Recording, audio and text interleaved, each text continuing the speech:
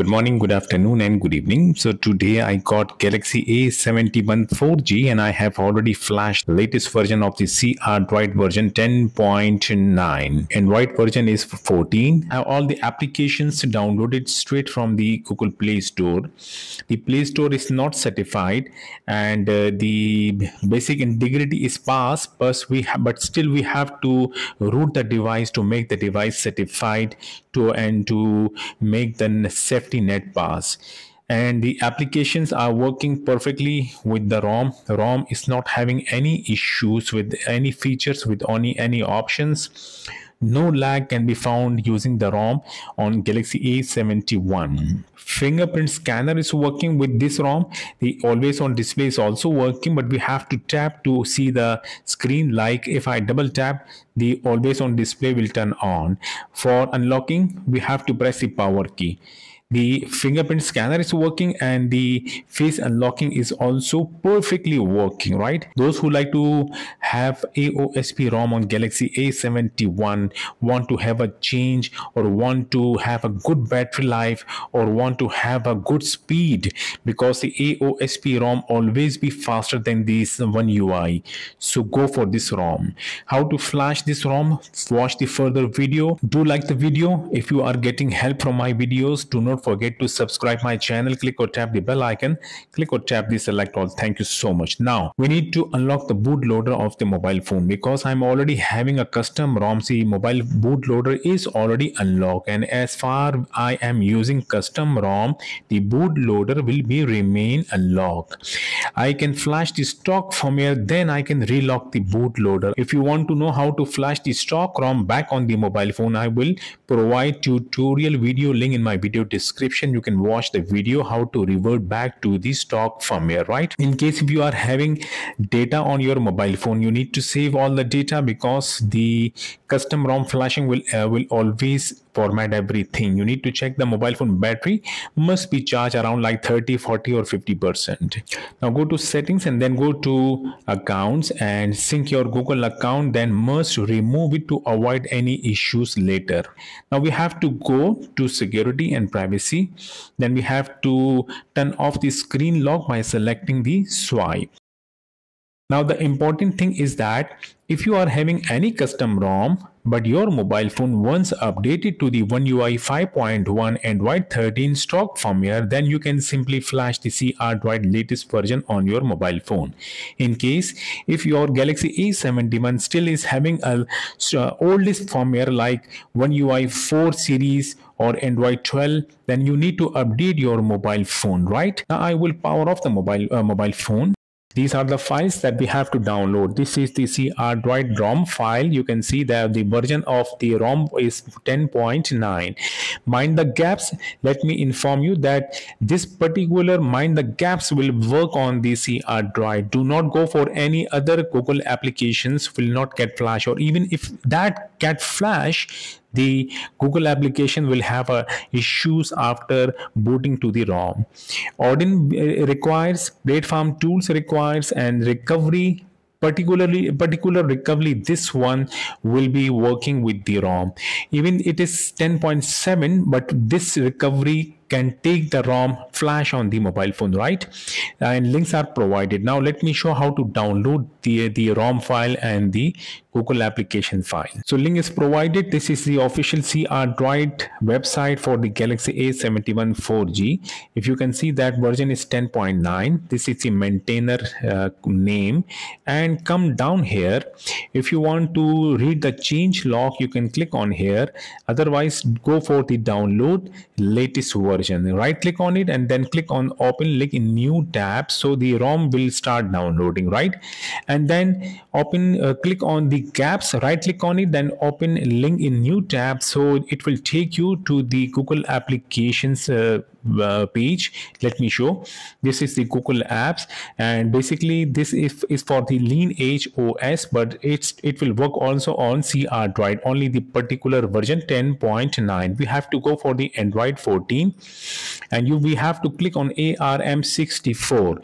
We need to download this one, right? Then you can click on the recovery, so the recovery file will also start downloading. So platform tools links also provided. We need to download this one also. And first of all, extract the platform tools, then extract the Odin file, and then copy the ROM file, mind the gaps file, I mean to say Google applications file, from the downloaded folder and paste it into the extracted folder of the platform tools. To make the things easy, we need to rename two files over here we just copied, like the ROM file. Click on it, press F2, erase the file name, just give a name ROM. It's supposed to be like rom.zip, then press enter key.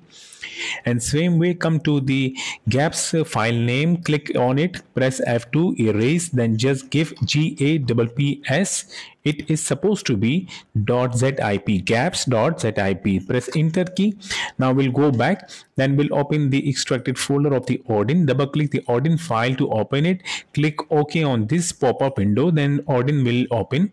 Then click any slot. I will go for AP. I will go to my downloaded folder and I will double click the tar file, the recovery file, or the crDroid recovery 10.7.tar. Double click to select the file.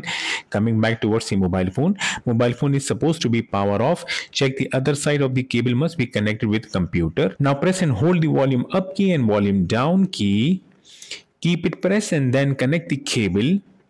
In few seconds you will see a warning screen, then release both keys. Okay, I got the warning screen. On this screen, press the volume up key once to boot into Odin mode. Now again press the volume up key to light up the screen. Now the Odin mode screen is supposed to be like this. FRP lock must be off, OEM lock must be off, and in the brackets you will see U, which means that the bootloader is already unlocked. Now coming back towards the computer screen. On the Odin, click options, then click untick auto reboot, then go back to log and then click start to start flushing the recovery file on the mobile phone. It will be done and you can see pass message over here. Click reset, then click exit and go back to downloaded folder. Now mobile phone is still booted into Odin mode. Now we need to boot the mobile phone into crDroid recovery. Press and hold the volume up key, volume down key and power key.